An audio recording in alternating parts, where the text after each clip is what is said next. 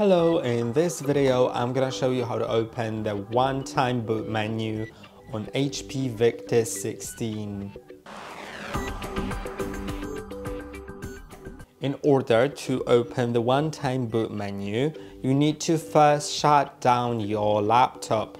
So I'm just gonna press and hold on the power key until the light on that power key goes off. Now I need to press on that power key, and after it's pressed, start immediately, repeatedly pressing on the F9 key on your keyboard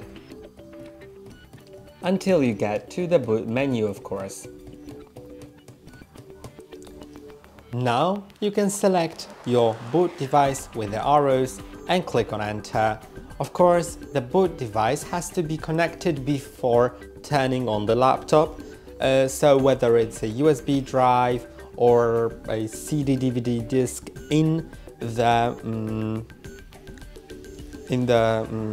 USB CD/DVD reader or whatever it is, it has to be connected before the laptop is turned on.